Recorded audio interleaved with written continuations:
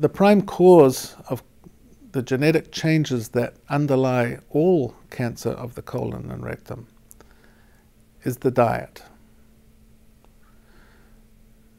The colon is prone to cancer because of the carcinogens in the stool and the length of the time the stool stays in the colon. It takes on the average about 36 hours for stool to make it round the colon. The colon's job is to process the stool in such a way that it's easy for us to get rid of and hold it until it's convenient for us to get rid of it. And so the stool stays in contact with the cells lining the colon and the rectum for quite a while, 36 hours. A lot of the studies that have been done point to the fact that red meat and animal fats are prime causes of the genetic changes that produce colon and rectal cancer. And so it's wise to minimize our intake of that.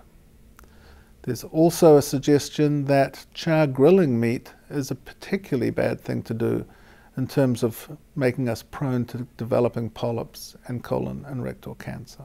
On the other hand, there are some foods that we should eat more of because they have a protective effect. Fresh vegetables, fresh fruits have a lot of properties that will protect us against colon and rectal cancer.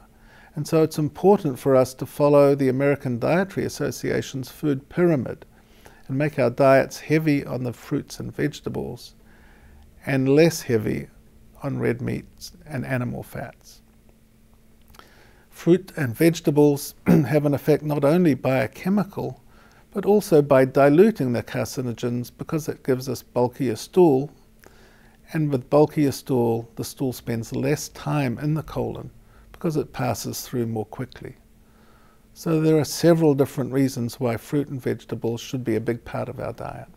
Exercise and activity levels are important to our general health, and also for preventing colon and rectal cancer.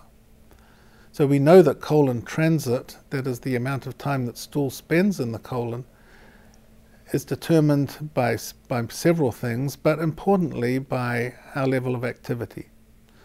So if we're very sedentary, we tend to be constipated. Stool spends longer time in our colon, and we can be more prone to developing the genetic changes that lead to colon and rectal cancer. Being active, doing exercise will not only increase colon peristalsis and make our stool move through quicker, but it will also help us to be less obese, which is another risk factor for developing colon and rectal cancer.